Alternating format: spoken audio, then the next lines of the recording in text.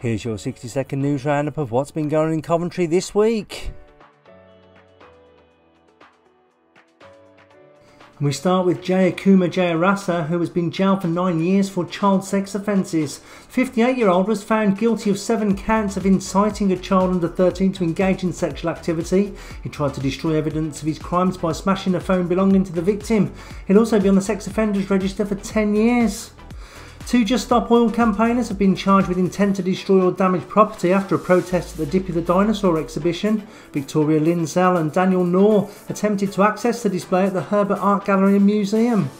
And pupils at Coventry's Finham Primary School have planted 13 apple trees in their grounds as part of an eco project. The planting by the Eco Club was funded thanks to a donation from Amazon.